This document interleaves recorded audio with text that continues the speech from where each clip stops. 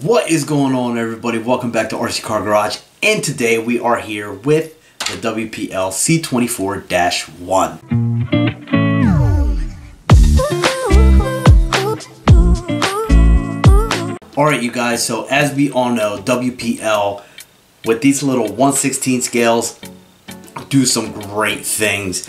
They are not all that great out of the box, but they are a fun little truck, especially when you start doing upgrades to them. These things are very capable for what they are. And what we're going to do is add some upgrades to this thing. First, I got wheels and tires for this, and I am going to be upgrading the suspension that are on here. Now, all the links that I have in the description down below, they are affiliate links. So if you guys will click on those links, get whatever you need, that will help out the channel. So help out the channel. Thanks.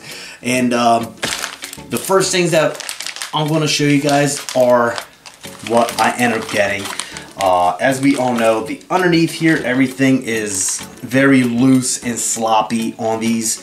The links, the shocks, they're not all that great.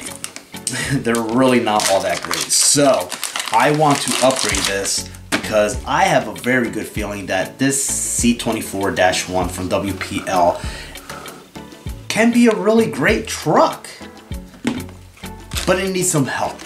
So we got steering links, we got shock towers here, steering links, shock towers, we got suspension, we got more of this stuff, we got a whole bunch more links, as you guys can see here, and we got the hoops for all that other stuff. I also got new wheels and tires for this. The wheels and tires, these are from Amazon, DJ Crawler wheels and tires. They are 1.3 inch wheels and tires, and they are almost about the same size as the stock wheels and tires that come on here. Now, as you guys can see, they are a little bit, just a tiny bit shorter, but these things are nice and soft, nice and supple. The other thing I liked about these wheels and tires that got me to getting these wheels and tires are the fact that they bring this little cap. I'm trying to keep it with the old school look that the Toyota used to have, and I think that these wheels and tires with that little cap on there will just hit it all right on the nail. So as you guys can see, everything under here is just way too sloppy. It's all loose and sloppy. I'm not a big fan of that because, I mean, and I'm literally the drive shaft. So that's, I mean, this gave me a reason not to do anything with this. That's why I just had it like set to the side. But I want to do something with this, and I think that this can be a good crawler. Trail truck. Crawler. Trail truck. So what I'm going to do is I'm going to start taking the body off, take all these links off from the bottom here, and we're going to transfer all of this onto there. Now, the one thing that I have to let you guys know about this kit that I got from Amazon is that there are no instructions. So I'm basically going to be figuring this out as I go along. So let's go ahead, start taking the body off of this thing, start taking all these links off, and get these new ones on. Let's do it.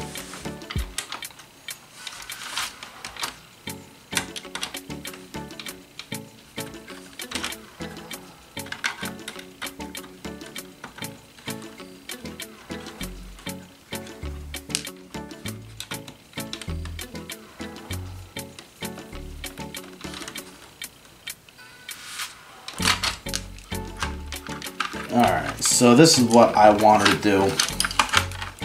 I basically wanted to get the body completely separate from the chassis so I can just work on the chassis. It'll be a lot easier. The only thing you're gonna have to do is pop this off here.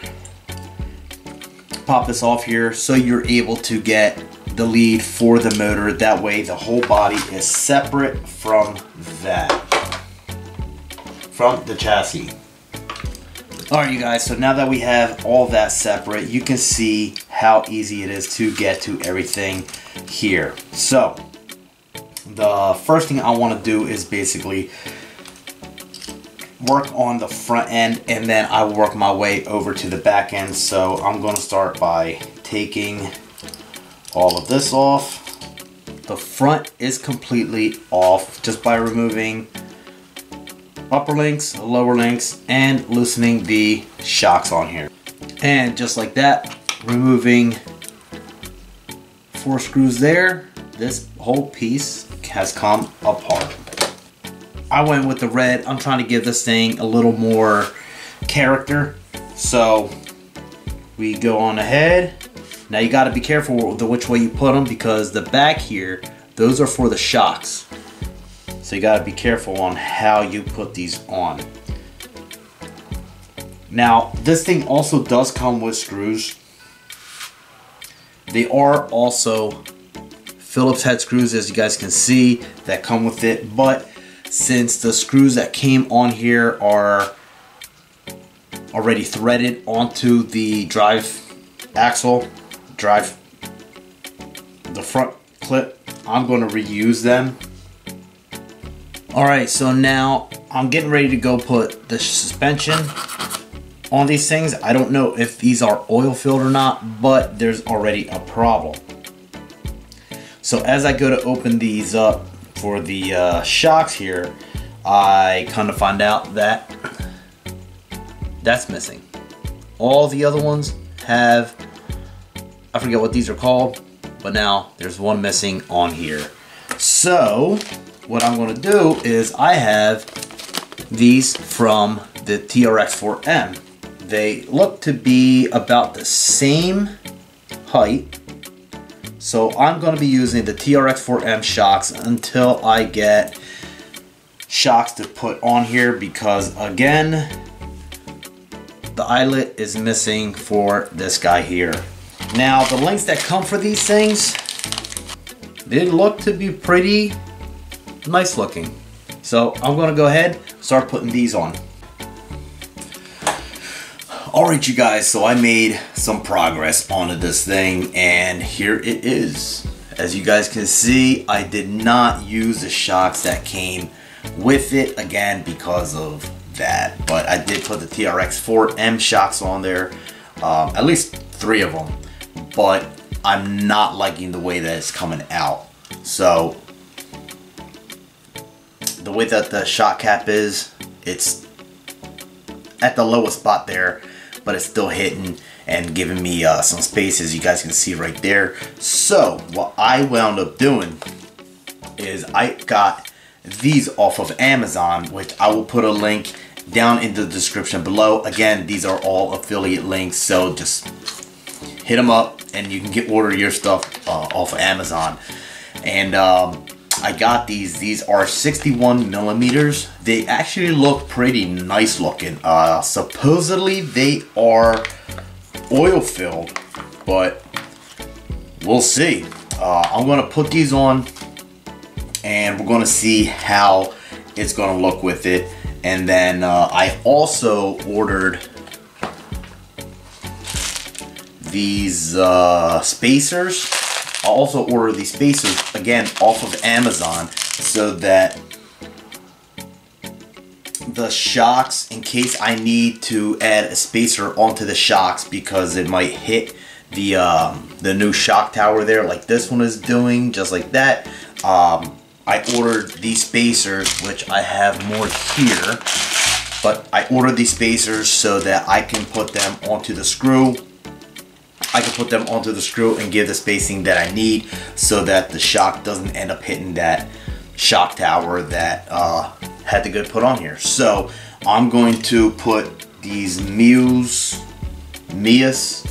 I guess it's called Mia's Racing shocks on here, and I do like the fact that I got it in the red, so that way it matches with the links and everything. So I'm going to go ahead, put those on, put the wheels on, and I'll get back to you guys once I put the suspension on. So let me put these on real quick. Be right back. Alright, you guys, and here it is, about I'm gonna say 95% back together. I still have to put the front links on here, but I need to order new hubs, steering hubs here, because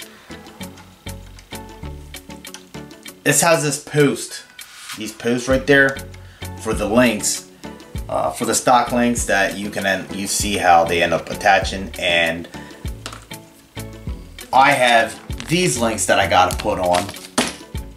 I could cut these off, which I might end up doing, but I'm thinking about ordering metal ones to put here in the front so I can be able to use these. Now, the way that this thing came out, I'm really liking the way that it came out. It is sitting a little higher than I would have liked it to. I mean, it does look good the way it's sitting. It's sitting a little bit too high. Actually, here you go, so you guys can see it. So I think that it is sitting up a little bit too high, higher than what I really wanted it to, but I honestly think that it does look good. It does look good the way it sits. The one thing, I think that these wheels actually give it an awesome look.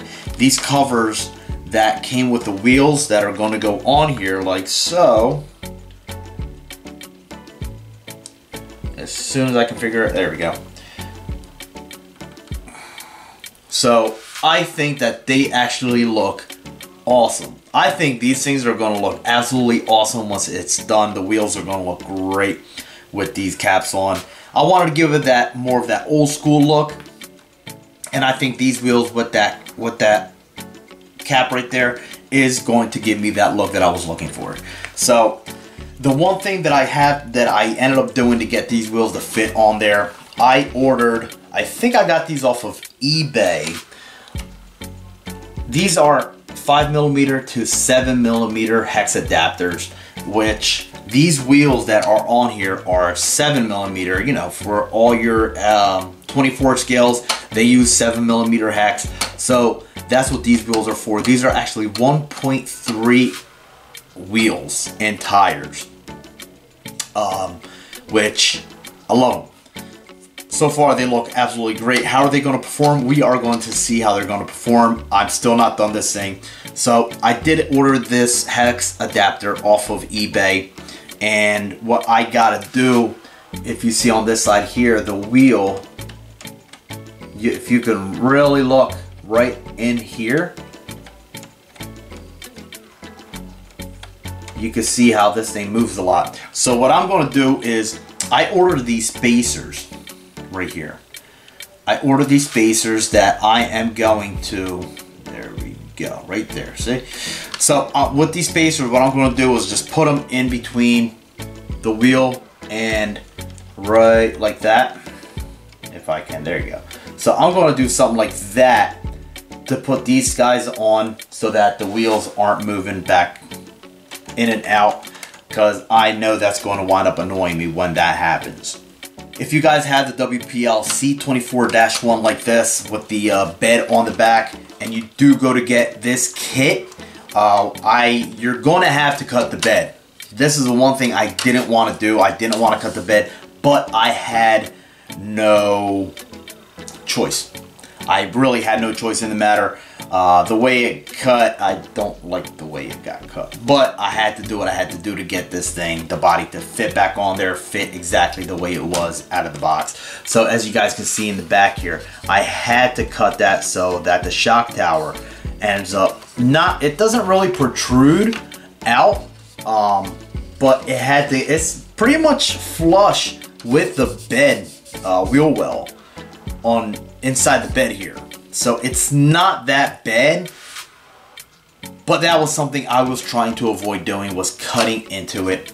but I had no choice. So that is one of the things you're going to have to do if you do end up getting this kit or any kit to put the suspension on to the WPL C24-1 like this guy here. The front came out really good. The suspension, I like how the suspension feels. How is it going to perform? I'm not sure. I think, honestly, that it might be a little too much, it might be a little too stiff for this little guy. But once I get it out, once we get it out, mostly on the mini crawler course, we're going to see how this thing's going to perform, because I'm kind of dying to see how it performs. Now, the other thing I ended up doing, if you guys see underneath here, I had to adjust the upper links because the drive shaft here was not, I did not like the angle that it was here on the bottom. It was very, very bad. Same with down here. You can actually still see it has a little bit. I can adjust this a little bit more. I just adjusted the top of the link so it ends up basically the drive shaft gives it a little more of an angle. So it's the connection down here isn't as bad. Like if you guys see the connection up here, I kind of don't like that much of an angle. But I mean, we're going to see how this thing is going to perform. I hope that there's not going to be any binding with it. I think that there is. I really think that there is going to be some binding. So that is where I am at right now with this thing. So I'm going to finish tidying this thing up. Put the steering links on, and they're in the front. Put these spacers in between the hex adapters and for the wheels. And we are going to take this guy out onto the crawler course and see how it does. So we will be right back outside in the mini crawl course.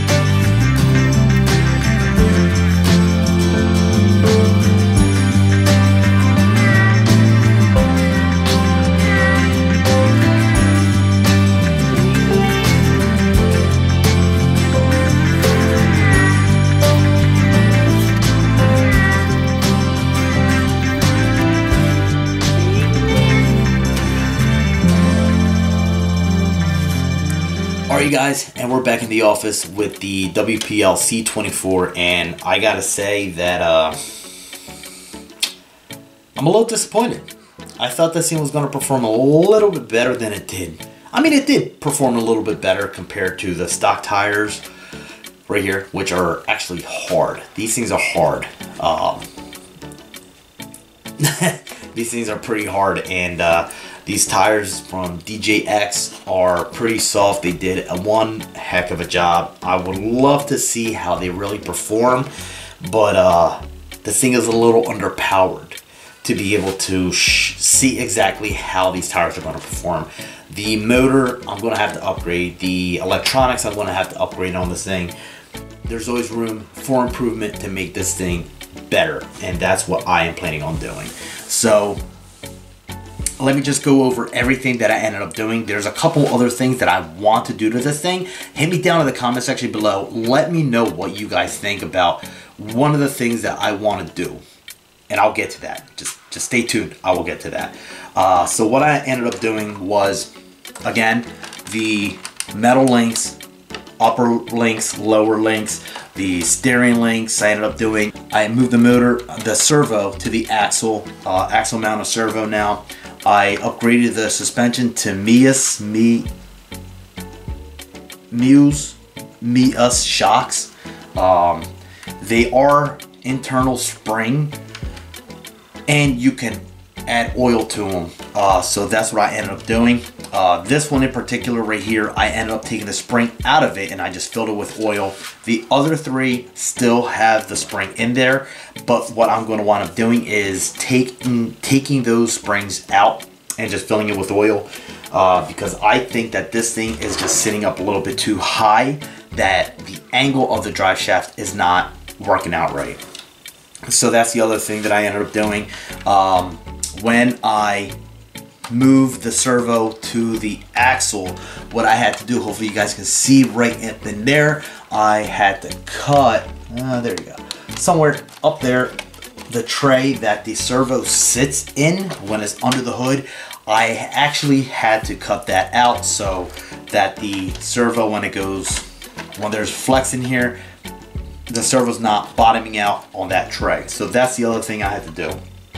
What else on the back? Same thing, switched everything out. In the bed, I had to cut a little bit of the bed just to get the shock towers to go up in there. Ended up doing that, and that's pretty much all that I did. Of course, tires and wheels, 1.3 tires, and I got the hex adapter from the 5mm to 7mm, so I can be able to put these things on. Now, I do have stuff on the way. I believe the steering angle in this thing is not that great. Not that great of a steering angle, so I gotta redo that. But I do have the metal axles on the way. I think it also brings metal drive shafts, so that's the other thing. The electronics on this thing I have to upgrade also. So I will be ordering the electronics and a new motor, because this thing is very underpowered. That motor is very underpowered for this thing, and it's not all that great. So I do have an idea of what I want to add onto this thing, and you guys let me know down in the comment section what you guys think. So these wheels actually came with this, as you guys can see, came with this thing. I think it looks pretty cool. I have an idea of mounting this right there, right there somehow. What I want to do is I want to create something that I'll be able to mount this up here like so. And you guys let me know down in the comment section what you guys think. Should I add this onto here? I don't want to put it up there. I think it's going to be a little too far forward. I think right about there is going to look pretty cool. Just like that. I think that's going to look pretty cool on this. I think I like it. The other thing that I might end up doing, I don't know, building like a roll cage, roll bars in here or something, and just adding it I think that will actually look pretty cool on here. Have it nice and centered. I think that'll look pretty cool. But that is basically where I'm at with this thing, guys. This thing does need more work than I thought it was going to need. I thought it was going to be, with the metal lengths and everything, I thought it was going to do a lot better than it did. But it's where we're at. So, without further ado, let me know what you guys think down in the comment section below. Don't forget, hit that like button, subscribe, and I will see you guys in another video. You all have a good one. Keep RCing, everybody.